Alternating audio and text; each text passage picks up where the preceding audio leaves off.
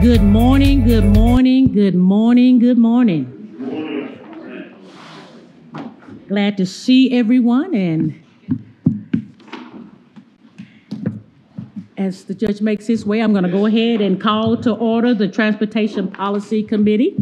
It's good to see everyone here, and we've got a handful of folks, so I would say just want the confirmation that we have a quorum present. Yes, ma'am. Thank you very much. The next thing in line, I gather that everyone has their agenda and packet in front of them. And I have a movement, it's been moved to approve the agenda for today. Second, thank you so much. Do I need to vote on that? Yes, carry it. All righty, those all in favor say aye. Aye. Those opposed, same sign. All righty, thank you so much. The other items, safety procedures, then we have an area for public comment and acknowledging guests. What I'd like to do at this time, if it's okay, is that go ahead and acknowledge our guests this morning from a wonderful group of folks. I wanted to take this time to allow them to introduce themselves, so as they come forward next time, we can go ahead and get involved if you'd like to do so. Make your way to the podium if you would, please. And if you'd like just want somebody to introduce you all, that'll be good. Good morning. My name is Tammy Fontenot, and I am the Model Program Manager for Transportation Planning and Division and TxDOT, and I'm here to deliver the travel demand model. Glad to have you. Good morning, Jonathan Abner. I'm with WRA. We're the consultant that was working with TxDOT and the MPO to develop the model, so look forward to presenting some information to you shortly. Thank you so much for being here. And I think you have a tag team back there with you as well. Yeah, we keep them in the corner. Thank you so much. At this moment, if we'll, I'll entertain a motion to approve the minutes from January 17th, 2023. All those in favor of approving the minutes from January 17th, say aye. Aye. Those opposed, same sign. All righty, motion carries. Our next item, item 6, to discuss and take appropriate action regarding the resolution 2023-03. And Mr. Jones, I believe you're gonna kick this thing off, if you would, please. Yes, ma'am. Good morning. Good morning. As I noted in your agenda backup, City Bus is required by federal law to establish performance targets for the mandated Transit Asset Management Plan, the TAM, and the Public Transportation Agency Safety Plan, the PTAS, because they receive federal funds under FTA's Urbanized Area Formula Grant Program 5307. Both of these operating plans reinforce operational safety and asset preservation. They are basically a safety risk management tool and a safety risk mitigation strategy. The review and update of the strategies and the targets is on a federally mandated timeline. The transit titles in the Infrastructure Investment and Jobs Act require the transit provider to cooperate and coordinate with the MPO to ensure that the targets and the 3C planning process are enrolled in the MPO's long-range plan and 4-year TIP. The new law requires the safety plan to be updated annually, but the asset management plan has a 4-year sunset, so we are taking this opportunity to reaffirm those targets at a mid-cycle milestone for transparency. What we are asking you to do here is to demonstrate to TxDOT that cooperation and coordination by ratifying the action taken by the Lubbock Transit Advisory Board at their February meeting by approving the resolution to support and reaffirm their actions to amend and update these targets. The MPO takeaway here is that the MPO resolves to program these targets into our project selection process in order to contribute to the achievement of the performance measures. So I'm going to turn the floor over to Chris, and he's going to hit the highlights of the targets for you. Thank you, Mr. Jones. You did such a great job introducing that. So I will just be very, very brief. On page 19 of the backup is our targets for the PTASP, or the Transit Agency Safety Plan. And the targets that are listed here, to get a commonality amongst all transit systems, it's all based upon 1 million revenue miles. So if you look underneath the top box there, fixed route, safety performance targets. Underneath injuries, there's 3.2, which is the baseline, and so we've set a target for 3.1 per million revenue miles of service. Same thing for safety events. Safety events are those that are reported to the National Transit Database, fatalities, major accidents, vehicles that end up with disabling damage, et cetera. And so those are listed there. And then the mean distance between major mechanical failures, same thing. We have a target of one major mechanical failure per 50,000 miles of the million revenue miles per year. Same thing about, so we have to split that out between fixed route and demand response, which demand response is our paratransit and on-demand service. So those are set at 1.9 for injuries, 1.5 for safety events, 47,000 mean distance between major mechanical failures. So that's the PTASP targets. And then on the page 20, it is the Transit Asset Management Plan targets. This is a document that we have to utilize and kind of look at what we've done current year, and then project to look at funding for upcoming year, and then kind of project out what are the assets that we control, how we replace those and keep those within a state of good repair. So for 23, which is our current year, we've set a bus rolling stock target for 63%, or just under 63% of our all vehicles being under the useful life benchmark, which is 14 years. Those are for the big big buses there. And then, so the good news about this is our cutaway vans, which are the vans we do paratransit and on-demand with. In previous years, we have been upwards of 60-70% of those vehicles being in excess of their useful life benchmark, which is set at 10 years. And through the council giving us approval to purchase vehicles over the last couple of years, we've gotten that down to 0. So that is a really good target that we can maintain that 0% target going forward. And then you've jumped down to the bottom. We have to provide a asset rating for our facilities. And so basically, if you keep it at or above a 3 on a 1 to 5 scale, you don't have to do any other reporting mechanism on that. But if it falls below a 3, you do have to tell FTA what you're going to do to repair the facilities and maintain it in a good state of good repair. So there has to be a funding mechanism there. Our facilities are livable and they are working, so we have those rated at 3. And we actually had the City of Lubbock Facilities Department come out and do an assessment of the entire facility, and this is what they rated that on. So be happy to answer any questions if there are any. Are there any questions? Anyone on the dais? So you're just asking us to approve, agree with you on the targets, am I correct? Yes, ma'am. This has to be put into the MPO's TIP, STIP, the long-range planning process as far as a planning tool. So yes, ma'am. Yeah. I'd entertain a motion to approve item number 6 on the agenda. Second. Thank you so much. All those in favor of approving this item, say aye. Aye. Those opposed, same sign. Thank you very much. Item number 7, Mr. Jones.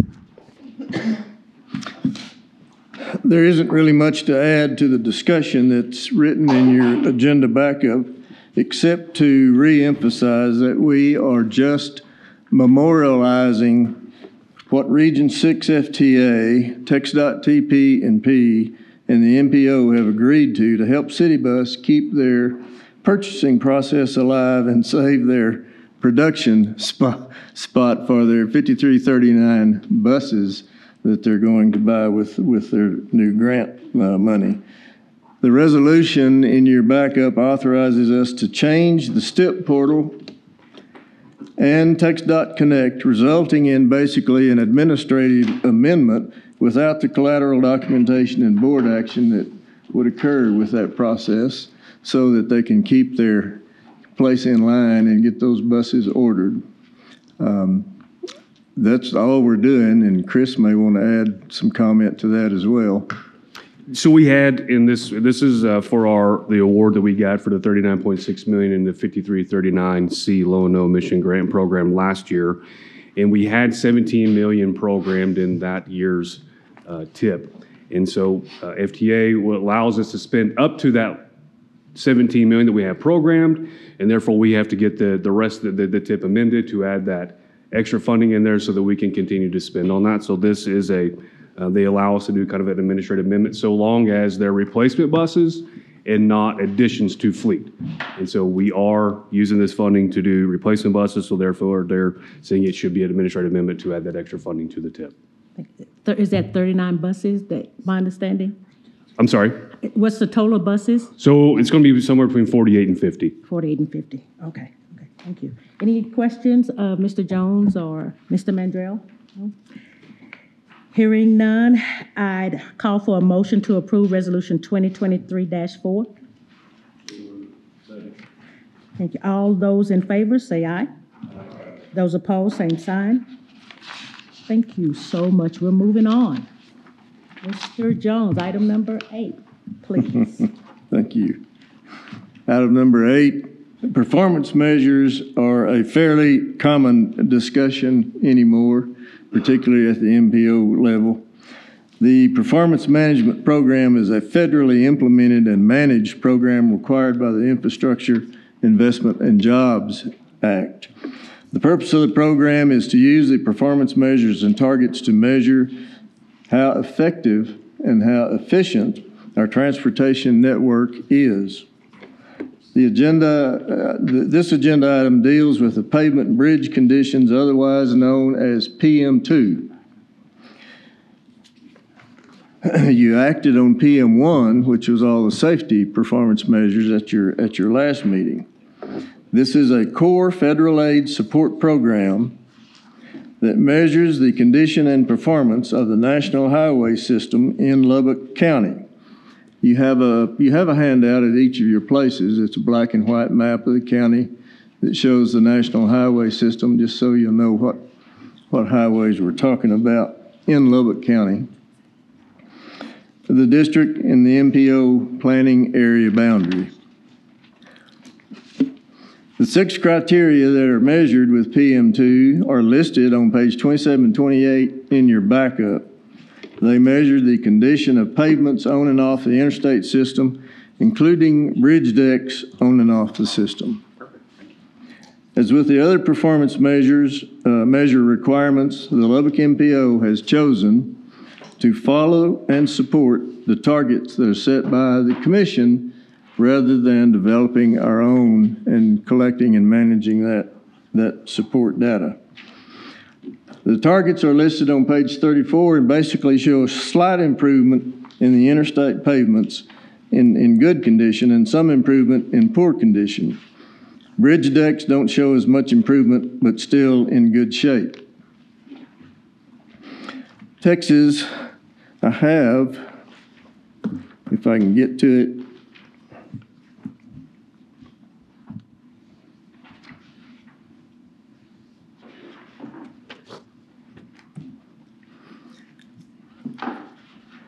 well, I don't find it now.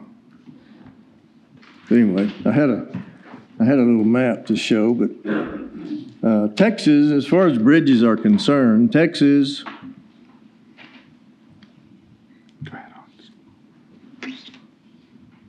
it's right there. There we go. Texas has about 54,488 bridges in the inventory, and that's about 26,000 more than any other state in the United States, and more than the combined inventory of 17 states. Over 35,600 bridges are on the state system, and over 18,800 are off system on city streets, county roads, etc. Texas also has 24 international bridges that are open to traffic between Texas and Mexico. There are about 475 bridges in the district, and 226 or 47% are in Lubbock County. There are 3 bridges in the county in poor condition, or not in the county, but in the district, in poor condition. 2 are in Lubbock County. That's the Yucca Street Bridge and the bridge over the spillway at Buffalo Springs. And the other one is in Garza County. All the bridges in Lubbock County, 90.3% are in good or fair condition, according to the scoring matrix. Statewide bridges are scored overall at 88.3% good, but the commission wants to move that score up to 90, so we are working towards that goal. The average age of our bridges is about 45 to 50 years old for those that are on system, and 35 to 45 years old for those that are off system. All bridges are inspected, at least in Texas, every 2 years. You can see the number of bridges on the little map, although it's not real plain. I apologize for that. There, and on the matrix to the left, you can see what the condition of the bridges is over time, going back to 2011 through 2023, which showing 42% are all good, 56% are in fair, and only less than 1% are in poor condition. The summary of that is to say that Lubbock District meets their targets, and we were still following TxDOT's lead, and I would ask your support to approve that resolution. Thank you, Mr. Jones. Any questions or comments? None? If none, I'll call for a motion to approve these adjusted targets and approve the resolution. Move for approval. We have a motion and a second. All those in favor, say aye. Aye. Those opposed, same sign. Motion carries. And item number 9, Mr. Jones. Item number 9 has the same purpose and background as the PM2 measures. System performance measures, or PM3, require state DOTs to establish targets for 6 system performance criteria intended to assess performance, again, on the national highway system. These targets measure pedestrian and freight movement on the interstate system, as well as congestion and air quality. However, since the city, county, and MPO enjoy an attainment certification for air quality, we are exempt from having to perform any air quality control. Collectively, the data is supposed to help people estimate travel time and reliability so they can avoid delays and go where they need to go effectively, efficiently, day in and day out. There are only 3 applicable measures that apply to the MPO. Those are 1 through 3 and listed on page 35 and 36 in your backup. And remember, we are exempt from 4 through 6, which are the CMAQ measures. You can see from the targets on page 39 that we are continuing to monitor our 22 forecast, as this is the midterm report cycle with no adjustment necessary to 23. But it's still a reportable event per the guidance. So I would ask again your support for the resolution that monitors the 22 targets. There are no questions or concerns. I'll entertain a motion to approve this resolution. So moved. Second. All those in favor, aye. Aye. Those opposed, same sign. All righty. We're barreling down the highway. No pun intended. And again, Mr. Jones, item number 10. And I think we have, is Jennifer here as well? Okay. And Ms. Kylie, okay. Can't really add much to what's been written in your agenda backup, but the Reader's Digest version of what we are proposing to do here is to move Upland, 66th Street to 82nd Street, which currently has a May let date, to a November let date, and then backfill that spot with Woodrow Phase 1 from a 2024 position. Let them move into that May let position. Also, the resolution contemplates using some of our commission authorized and allocated Category 10 carbon reduction money to go into a phase of Upland from 82nd to 98th. Now, the sponsors for those projects are here, city and county, and I'm sure they would want to comment, and I'll turn the floor over to them. Righty. Which one of those ladies wanting to stand first? Ms. Kylie? Yeah. You got it. There's a couple of things on the resolution that need to be changed. Woodrow is being moved to July letting, not May. And then the carbon reduction Cat 10 funds are being applied to the Upland 66 to 82nd project. So we've noted that, Okay. but just so y'all are aware, we will adjust that. So are there any specific questions that y'all would like me to answer about what we're doing with amendments? So Kyle, I'm looking at the resolution on. Yeah. On section 2, is that where we're adjusting? Yes, so To section 2 amend is section 2 to July of 2023. May. Yes, and then on section 3, On section 3, it should say 66 to 82nd. Yes. instead of 82nd to 98. Yes, and the CSJ is correct. It's listed correctly there. The amounts are correct as well. Yes. Madam Chair, I make a motion to approve resolution, well, first of all, I move to amend the resolution. And section 2, to replace the word May to July of 2023. And on section 3, to replace 82nd Street to 98th with 66th to 82nd Street. Thank you. Here, have a second? Second. Okay. Thank you so much. No questions. I will call for the question. That didn't come out right. Call for the question on the amendment. Those in favor, say aye. Aye. Those opposed, same sign.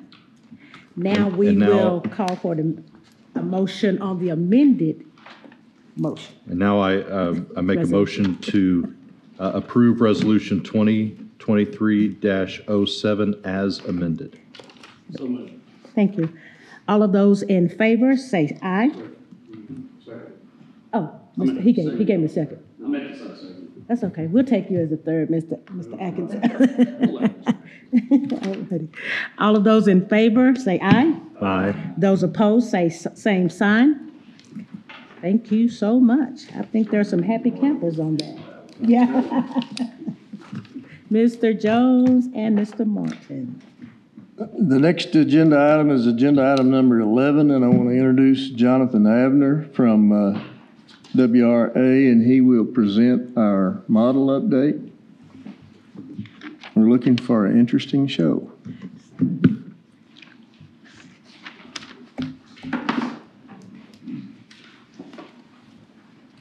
And welcome back, and let's just Glad to be dive on in.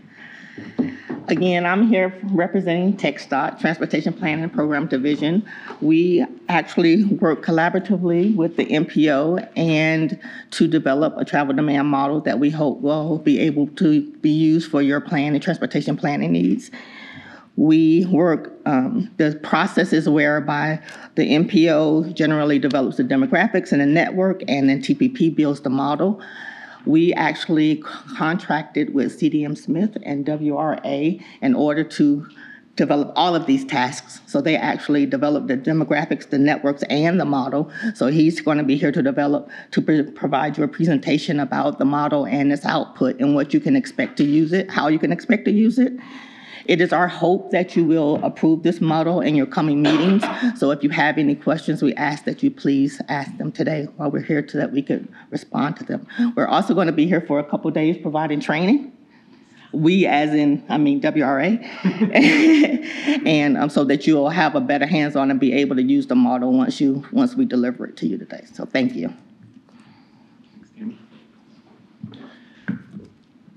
All righty. Well, thank you. I'm honored to be here with you all this morning, talking about something that I'm passionate about. I've been doing this for 20 plus years, but may be new to all of you.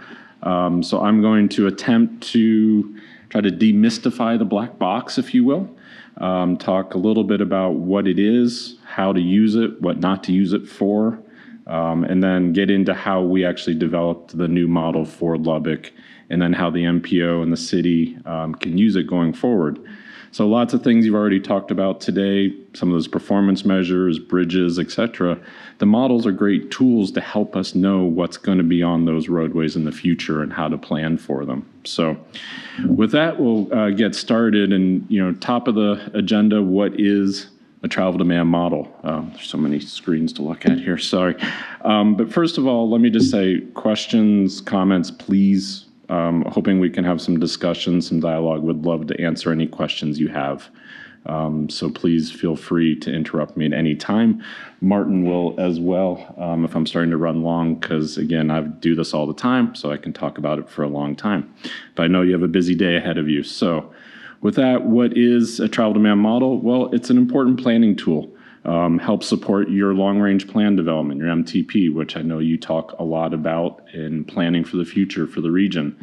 But it also can be used by the MPO as a tool to help evaluate system improvements, how those different projects will have impact on the rest of the system, identify where you have system issues. I know you all drive your system daily, you know where the problems are, but the model is a great tool to help quantify that and document it. It also allows us to conduct alternative analysis and ultimately development of design level traffic, the work that Tammy does at TxDOT with developing the traffic forecast for projects. The model is integral to that process. So brief overview where we're going to head today, a little bit of a background, what is a model, what you can do with it, how we develop the Lubbock model, and then some examples of how you can use it and some of the information comes out. So when we talk about travel demand models, show of hands, anybody know what I'm talking about? Okay, great. Well, it's more than a black box, I promise you that.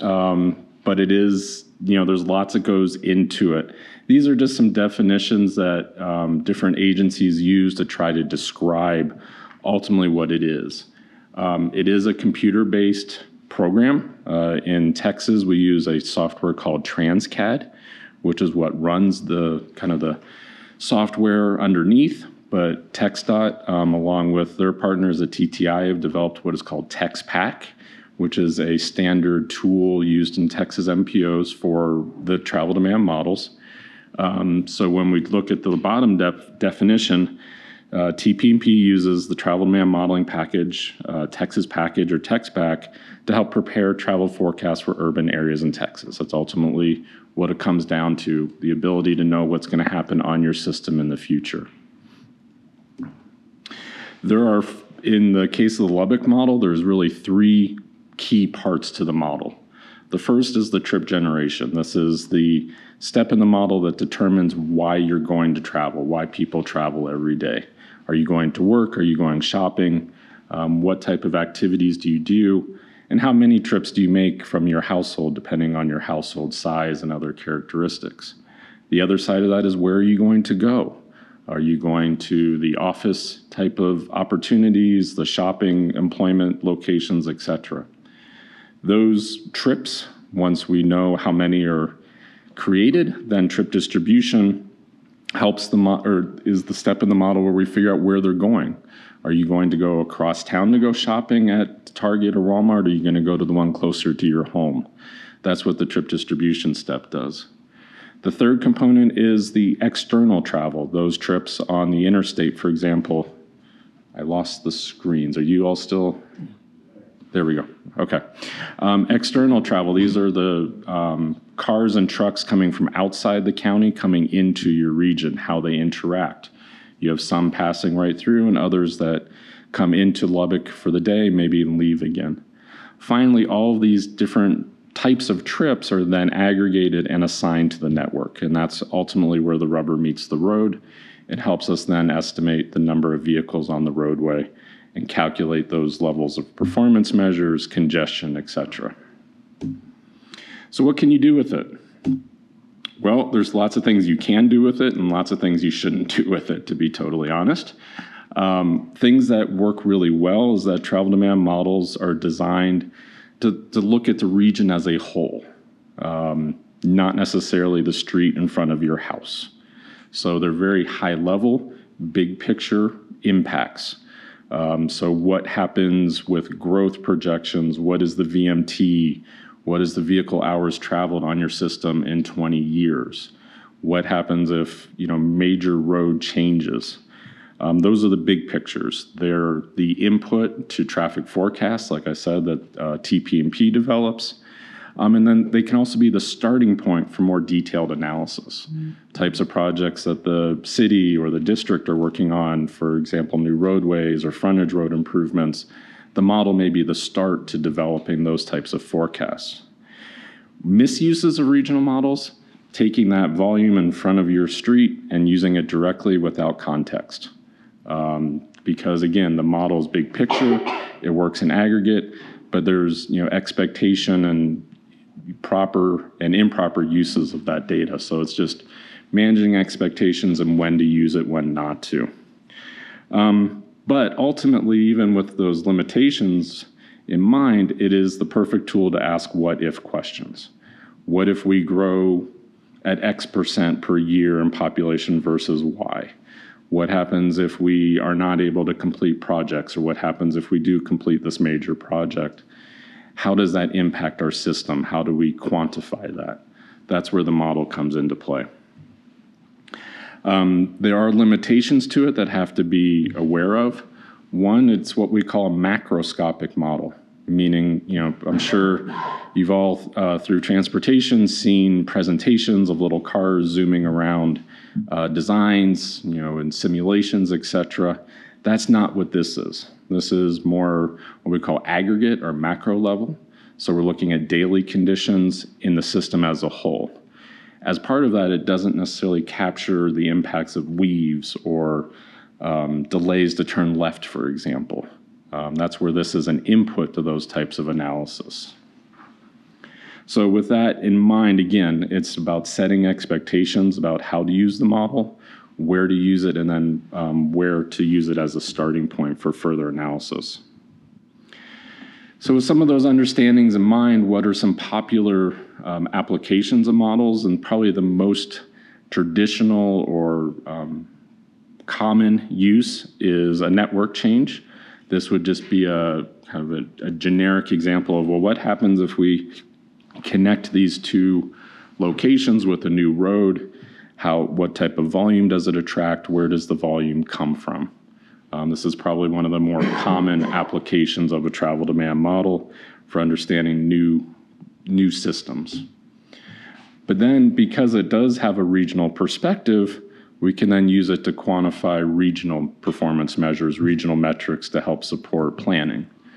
This is another example of just looking at what the changes in delay, for example, would be under different investment scenarios. And these are the types of things that can be done. But then looking at the model as a starting point, it can then be used to feed many other types of analysis that I know the MPO has in mind of what they can do now with this model. This is an example of a project where we use a model, but actually evaluated a corridor at a very fine level of detail to quantify the accessibility and best use for different types of parcels based on their accessibility. So again, model information being used as a starting point for other types of analysis. So with some of a brief background and probably more hopefully some questions, but if not, in mind, that's what a model is. Now, how did we develop the 2017 Lubbock Travel Demand Model? We've been working on this project for a little bit more than a year. Again, working with TxDOT under a contract. The project was into 4 phases, where we, as Tammy mentioned, we were charged with the development of the model inputs.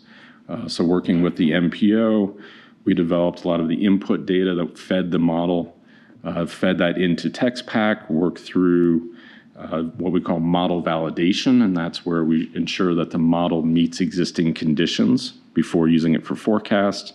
We then developed the forecast information, and finally, here we are today developing or delivering documentation and training to you all.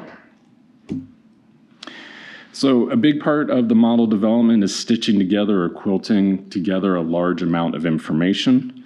Generally falls into 4 different categories. We have supply data, which is a representation of your roadway system, which we use for calculation of travel time and the capacity of the roadways. We have demand data, which is we divide the area into what we call traffic analysis zones, which are kind of just arbitrary, but there's lots of reasons how we form them. But within each TAZ, we quantify the households and the employment, which are then used by that trip generation model that we talked about a few minutes ago. And also in each TAZ, we have enrollment for not just K through 12, but also track the elephant in the corner here, which is the university, which is a big part of travel in your region. Then we have a third component called calibration data.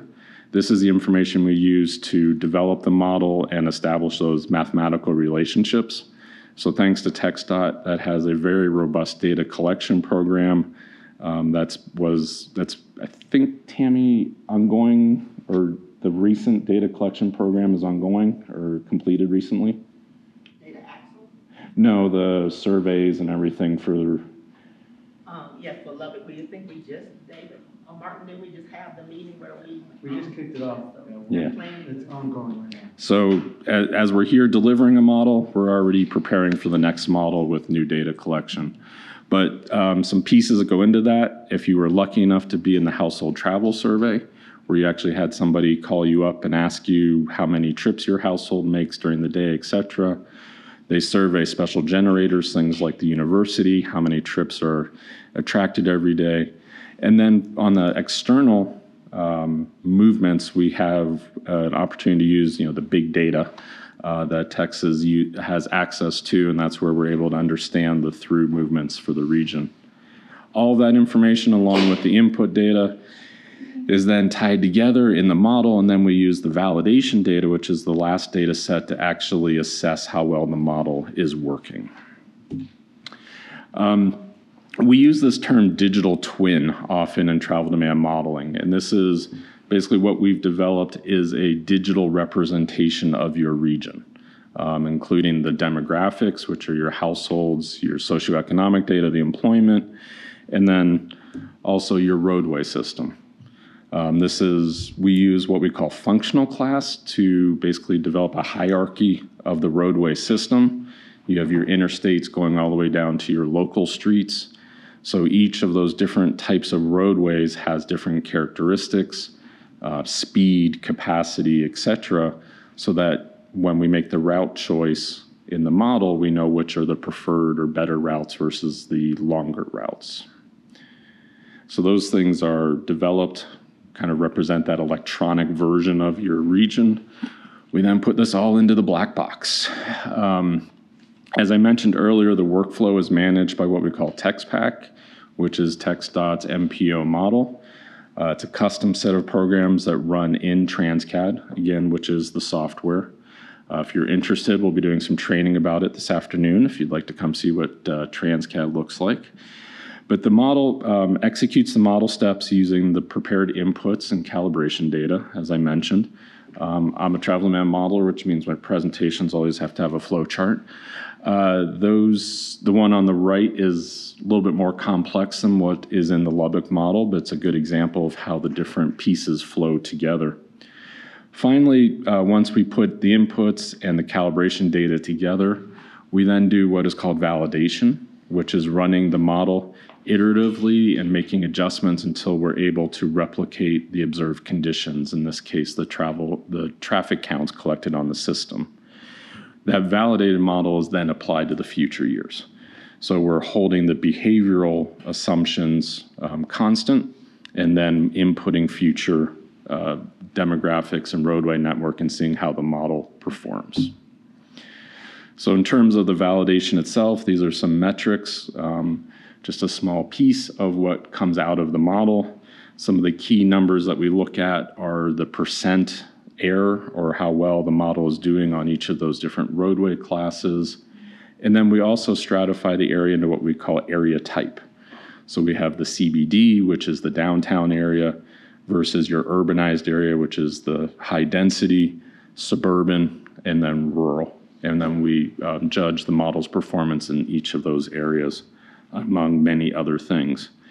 But these, we develop these reports, work with TxDOT to ensure the model is what we consider validated. And then that's what gives the model confidence to be used in the future. So once we have that validated model, we then begin work on the future year models with developments of model inputs for both the interim and future years, which allows the MPO then to use it for the planning process. In developing the highway network, we worked with the MPO to pull together the background projects, which include things in the TIP, local projects, and then also the projects in the long-range plan that are committed. This establishes their base scenario and allows them to then develop performance measures and needs analysis to identify new projects in the future. The land use projections on the TAZ side, we developed the households and employment, again, for those forecast years. But we worked very closely with the MPO to ensure that the areas of growth were identified so that the forecast makes sense to the region. So again, just some pictures of where the different projects were identified. Most of these areas should look very familiar to you all in terms of these different types of projects that are already included in the model network. On the household side, the maps show the areas of change between 2022 and then out to 2050. And again, this was done collaboratively with the MPO to understand where there were growth areas anticipated. And then similar looking maps with where the expected employment is to grow out into the future. Everybody seems a little interested in those maps, so I'll give you a minute to digest. So the darker the color, the denser the population or denser the employment. The more growth assigned to that TAZ. So the growth density is higher. So obviously bigger zones, hold more employees, so there may be more employees going to those areas. Madam Chair. Yes, sir. So just a quick explanation. The chart on the left is 2022, which would be this year, and then what we're projecting in the next 28 years. Correct. So the model was developed with a 2017 base year, so that we developed it to replicate 2017 conditions. And then the forecast years that we were scoped developed were 2022 and 2050. Wow. It's interesting. So it's shaking that magic 8 ball, seeing what comes out. But now the nice thing about the model is these are a starting point. And that's why it is a great tool for the continuous planning process, in that as things change, as developments come online, as project priorities change, Martin and his team can then adjust the model and rerun it very quickly. And that's what, the power of it, to understand how things change, what those impacts are. So for example, new developments, a new major employer comes to the region, able to plug that in and understand what impacts that may have. Did that answer the question, sir, about the map? I believe it did. All right, so understanding a little bit of how the process was done, we just want to talk a little bit about some of the many ways it can be used and what can be extracted from the model to help inform the planning process. So as I mentioned, there's two main types of scenarios or things that can be adjusted in the model in addition to the behavioral assumptions. But the first are the network changes. What types of things would you do to the roadway system? So you have roadway additions that may be a new roadway connecting, a gap in the network or a new facility, greenfield type of roadway projects. You can also have roadway reductions, roadway diets, or for whatever reason, losing lanes because of adding bike facilities, for example, or other things. The model is sensitive to not only additional capacity, but a reduction of capacity. Can also be used for resiliency analysis. For example, what is the impact of a major structure being closed for a period of time? How does the system respond? And then thirdly is configuration changes, whether that be upgrading a facility to a higher functional class with higher speeds, or example of adjusting the ramp orientation on a corridor. Those are the types of things that can be done on the network side. On the land use, looking at changes in the household characteristics, you can, new subdivisions, new major apartment complexes, adding those to the zone, seeing the impacts to trip generation. And then on the flip side, new employment centers, whether that be magnitude of employment, but also type of employment, because a basic type of or a small warehousing industrial facility has a different characteristic than a new target complex. So the model is sensitive to being able to run those types of scenarios. Once you define the scenario, you're able then to run the model and do comparisons, the what if, and quantify those benefits. We can look at things like network performance.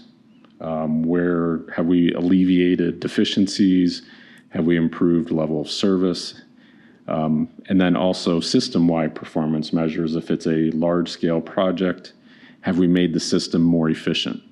Less delay, less VMT as we look at, trying to environmental goals, et cetera. And then also you can get down to who actually using the project and things called select link. So those are some of the types of examples. The model, again, it is a generator of big data, can generate all kinds of information and pictures, which can be very helpful in telling the story. These are some examples of some built-in tools in TextPack for displaying outputs from the network. You can color the different links by various characteristics, how things change, for example, between two different scenarios. You can color things for level of service, volume, etc. TextPack also has a built-in reporting capability, both in Excel and an HTML report, which generates statistics on just about every step in the model, including the outputs. So we're able to quickly look at, say, vehicle miles of traveled by freeways in the urban area, for example, and compare that to different scenarios. The HTML report, this gets into some pretty pictures. These were some tools developed by TxDOT and TTI. We're able to visualize some of the model. I really like this one. Let's see if you can see my mouse. This is a great diagram of looking at how traffic interacts between the external stations. So just some really cool tools to help answer questions. It's a open sandbox for you to ask questions and then Martin to come back with answers. Again, some other types of tools. These are maps called desire lines. We're able to pick actual areas in the model and understand who is actually coming to those different areas or where they're coming from, for example. So you can understand travel patterns to downtown or the university, for example. This is what we call Select Link, which is a very helpful tool. We use it often in developing project level forecasts, where we're able to pick a specific link in the network or a zone, and then actually track those users throughout the system. So we can pick a link, say outside where we are today, and understand where the different vehicles are coming from throughout the region. And then some really crazy stuff. You can do some 3D mapping, which show, you can use that vertical axis to show, whatever you're interested in terms of density or trips, employment centers, et cetera. And then the bottom is what we call travel time bands. You can identify accessibility to different measures depending on what you're studying. So if you wanted to understand, for example, the travel time from fire stations, you can use the travel demand model network to calculate that, and then you were able to quantify, for example, how those things may change, or schools, hospitals, et cetera. And these are very often types of performance measures that may be used in a plan. So that was hopefully an interesting taste and gave you some thoughts on different questions and things that can now the MPO can help assist with. Where we're headed next is the model itself is going to be rolled out. Do you want to? Yeah. Sure. So, sorry. I'm going to give you a real example real quick, if you don't mind, to kind of help you out, to kind of visualize what you can kind of utilize this for. So this here, really quick, you take a look at this select link, you take a look at it, and you think, it's just a bunch of lines on the map, right? And for you, it really doesn't speak all that much. But for us, it tells a story. And so it's up to you as an elected official and then as your staff to come to us and say, we're thinking of changing Broadway, right? And the last time you spoke about out loud about changing Broadway, there was an outcry in the whole district, right? Or you could say we're thinking about really just upgrading Woodrow Road. Or, say we're pondering if we should really build Loop 88, right? We've already answered all these questions for you in the past, but let's pretend that we hadn't answered those questions quite yet. And you're coming to us and you say, we're ready to spend $30 million on improvement of roadways, and this is the roadway that we think we're going to improve. This model, we would come in and we would select those links for that roadway network that we're going to improve. And then we're going to then run the model and have it spit out this report. And this report will tell us, one, if it makes us more efficient or less efficient, and two, in what ways. And then what you can also do on there is you can kind of take a look and you can use this desire line map to say, how many people will actually utilize it? Are they really going to come in and go and utilize that roadway? And so when you take a look at this, what's the thing that stands out to you right now when you're taking a look at that line work right there? Right? It's traveling into town, basically on US 84, Marshall Sharp. It's, you can automatically, you don't even have to know what words are on there, right? There's no labeling on there.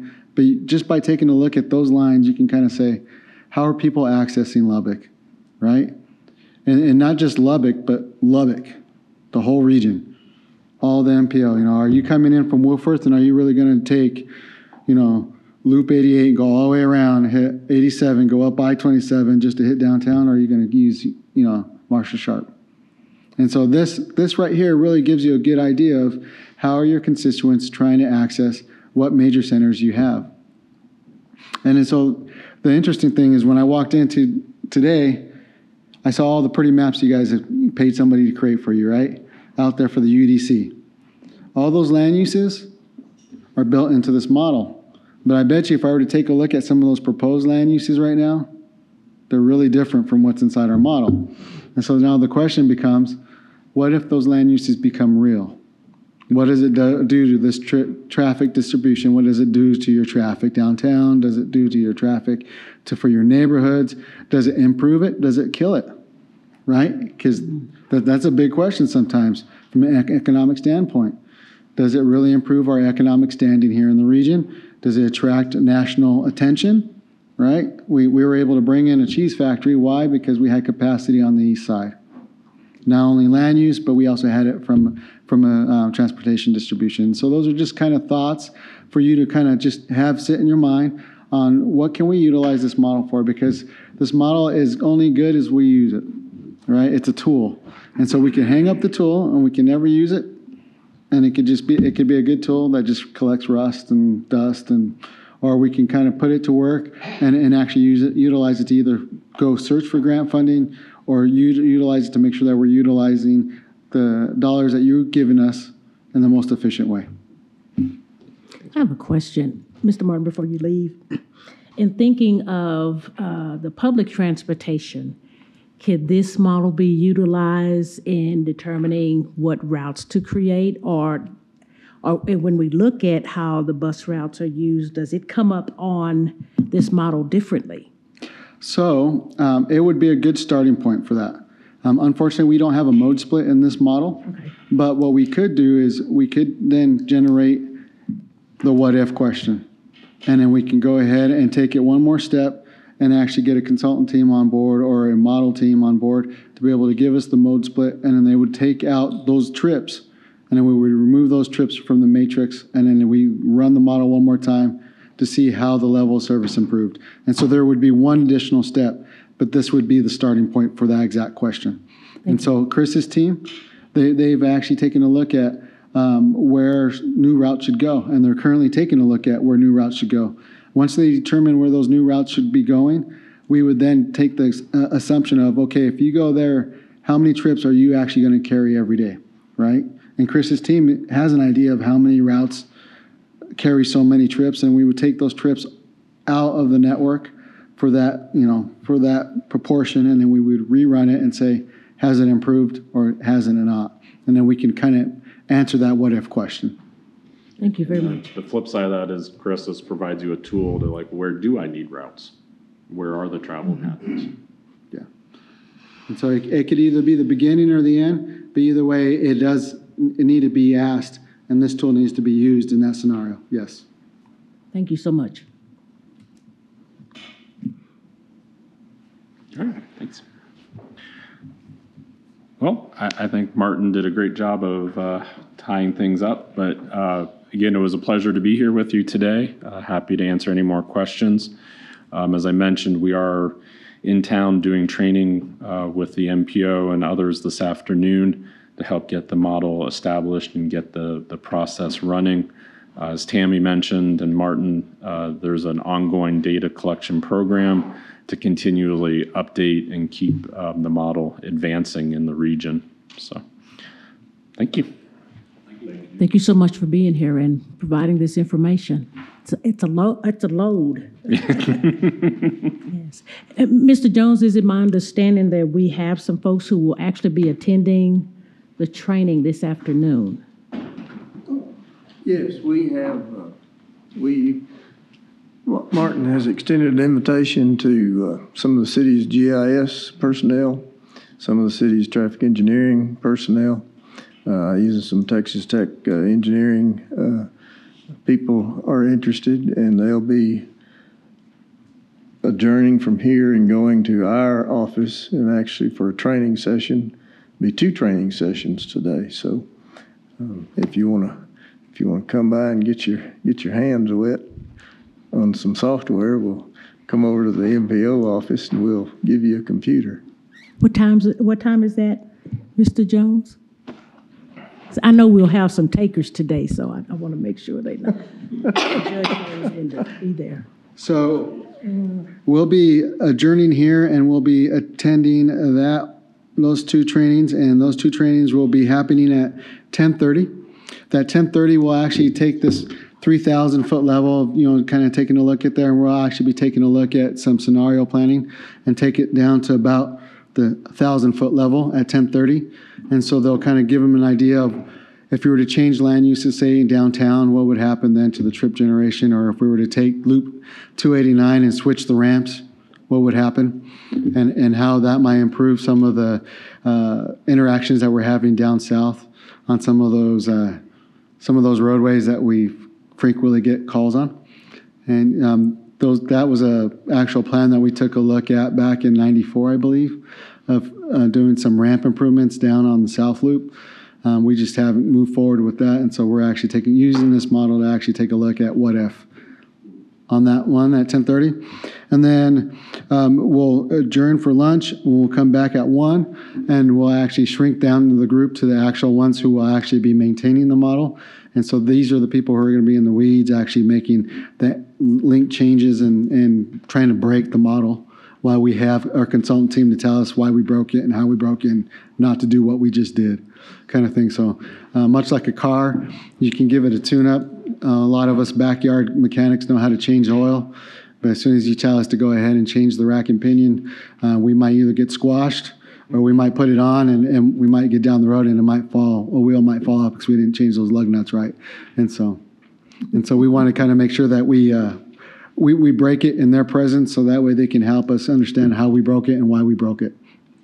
And so those are kind of the levels of training that we'll have today. We were really specific on who we invited. So we do have our regional partners. In addition to those that David Jones indicated, we also invited SPAG, our rural regional planning partner. We'll have TxDOT there as well. We invited some of our local council governments as well, some of their members who are on various economic boards, to come and see at that 1,000-foot level if they wanted to view it and participate as well. And so we sent the invitation out to, I want to say, about 30 individuals for that 10:30 meeting. We have 24 that accepted, and then we told about 8 of them that they can show up for that third training, and we'll see how it goes from there. So, but more the merrier. If you really want to come in and understand a little bit more, we always welcome you. And if you think that you don't want to rub elbows with that many individuals, that's fine. You tell us when you'd like to come by, and we'll give you a tour of the model once we have it on our MPO computers. Thank you so much, Mr. Martin. And I know this is the point where we have our reports from Mr. Jones. It's kind of been a long morning, so if it's okay with the rest of the members of the committee, if we could just take that monthly financial report and then call it a day, is that okay? Yes, ma'am. The very last page in your agenda backup is the financial report. Through February, or the 42nd percentile, we are 82% collected on our revenue at this point and 34% on our expenses, so we're in good shape. And unless you have any questions, that'd be my report. Any questions? None? I just want to say a good thank you to everybody that came today. We knew that it was going to be a little bit longer than what we were used to, but glad that you all made your way to this place and got that information that we've been provided with. If there's nothing else or nothing else I need to do, we'll be adjourned. Thank you for your presence. We appreciate you being here.